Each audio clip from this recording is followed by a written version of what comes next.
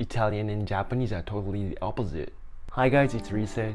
Today I'll be talking about 8 differences between Japanese and Italian, both positive and negative ones. It's always hard to generalize because everything depends on person to person, but there are always some features common in many people in each country. This month I went to Italy for 2 weeks to visit 7 Italian friends, and during this intensive trip I visited Milano, Venice, Ferrara, Bologna, Florence, Rome, and Sardinia, and mostly stayed at my friend's house, thankfully. That's why I got to interact with their family or their friends, at least 50 different Italian people, and I found so many interesting differences between Italian and Japanese. To be really honest, there are some very interesting similarities as well, which I'll talk about in the next video.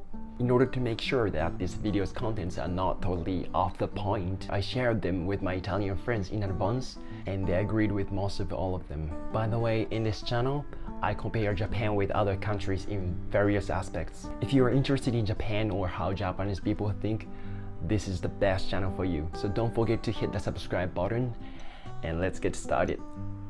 Number 1. Friendship. Italian people take care of their friends very well and are good at making new friends.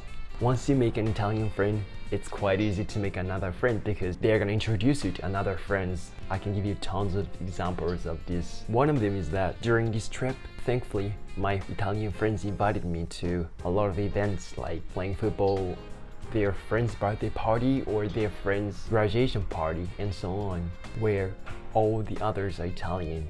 So it could have been really tough because I can't speak Italian very well, but I really felt I was part of the community because a lot of them tried their best to speak English. Just for me, that was incredible. But I'm not gonna lie, if you come to Japan, your Japanese friends would find it hard to invite you to Japanese only community because they tend to be a little bit exclusive.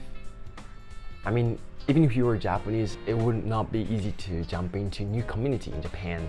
Compared to Japanese, Italians are a lot easier to be friends with. Number 2. Physical contact. This is something we don't see in Japan. When Italians meet new people or see their friends, they naturally hug and kiss on cheeks, right? According to my Italian friends, that represents respect and acceptance. I believe this is one reason why Italians are very good at making new friends and get along with their friends very well. The question is, when the COVID was in the worst situation, how did they greet new people? Through video chat, right? My assumption is to hold a laptop and then kiss on the screen. Correct me if I'm wrong. I think I'm wrong.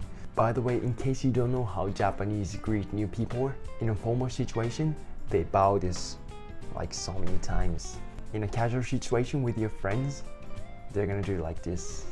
They wave their hands, keeping some social distance, even before COVID. That's why we are very good at keeping social distance. Number 3. The pride of their country. Many Italians don't hesitate to say Italy is the best country and Italians are the best in the world. Of course, there are so many things that are great about Italy, but what's impressive is their confidence, their certainty, their trust of their country. That is actually very nice because when I visit their hometown, they were like, oh, I want to take you to this place and that place, or I want you to try this food, and I really appreciate it. I believe there are many things that are great about Japan as well, but it will be very unusual for Japanese people to openly say they are the best country or they are the best people because they try to be humble or they care more about the negative sides of Japan. Number 4. Work casually. In Italy, people work more casually than Japan. I feel like work and life are not totally separated in Italy, unlike Japan. Of course, it depends on your work, but what I saw in Italy was quite shocking to me. One of the many examples is that when I went to a famous gelato shop in Bologna with my Italian friend, there was a long queue. I mean, the long queue itself is totally fine, but the problem is it was super slow. We were just wondering why is it so slow, because gelato is already prepared and what they're supposed to do is just ask the order, scoop some ice, and then pass it to the customer, right? It turned out that the employees are chatting all the time with customers or their colleagues, which was astonishing to me. I mean, gelato itself was absolutely amazing. I'm so happy that they are enjoying the conversation. But still, if they had been efficient enough, it could have been 3 times faster, honestly. In Japan, keeping others wait itself is quite disrespectful. The employees try their best not to keep the customers waiting, and they sincerely apologize for 10 minutes wait. Number 5. Expressive. Their face expressions and gestures are quite artistic. They never hide emotion and express it as clearly as possible. My Italian friends told me that it's not difficult to tell if someone is Italian or not from their face expressions or gestures, which is very interesting.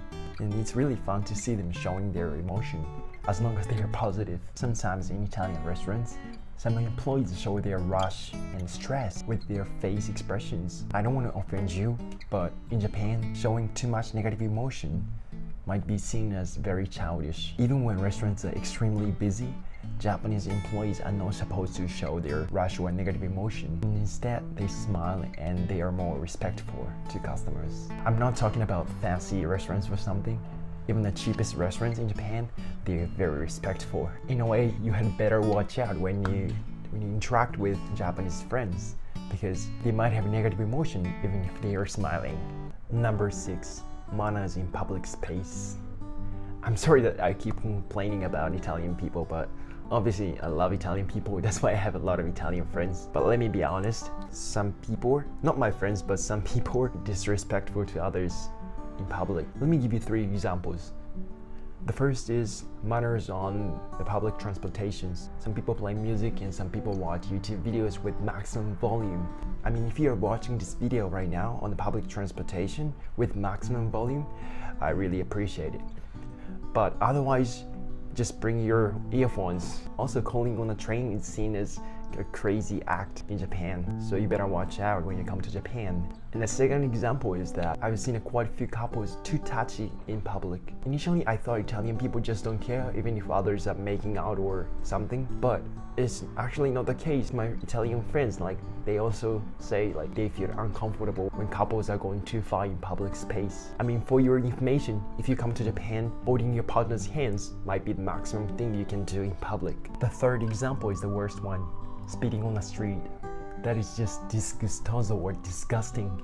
Please don't. Number 7. Public transportation.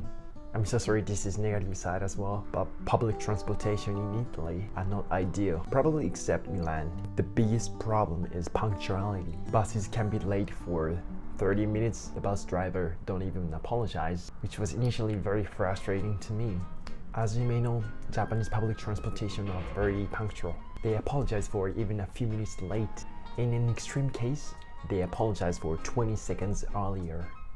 That's why from a Japanese perspective, it was very interesting to see this on the train from Florence to Rome. They proudly say the train is on time. Geloso, I knew it. They're supposed to be. They show off their punctuality when they are successfully on time. Congratulations. Number 8. How to name children. Many Italian people have the same names of their grandparents. According to my Italian friends, they're doing this to show some respect for their grandparents. That's a very nice culture. I met 3 Alessandros and 3 Filippos during this trip. I remember those names showed up as king's names in world history classes. But in Japan, there are always some trends in how to name their children. So famous Japanese people in history books have totally different names than our generations. In Japan, when parents name their children, they give a special meaning to the name. Japanese use Chinese characters, and each Chinese letter has some special meaning. Even if there are 2 Japanese people whose names sound exactly the same, their names might have different meanings. For example, one of the most common names for Japanese boys in our generation is Keita, but there are 100 ways of writing it. We read both of these Keita, but the left one means full of happiness and the right one means full of intelligence.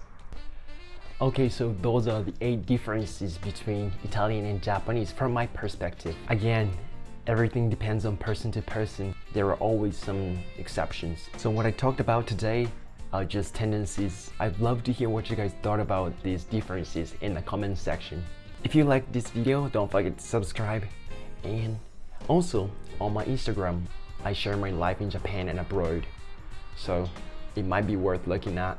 Thank you so much for watching, and I'll catch you guys in the next video. See you soon.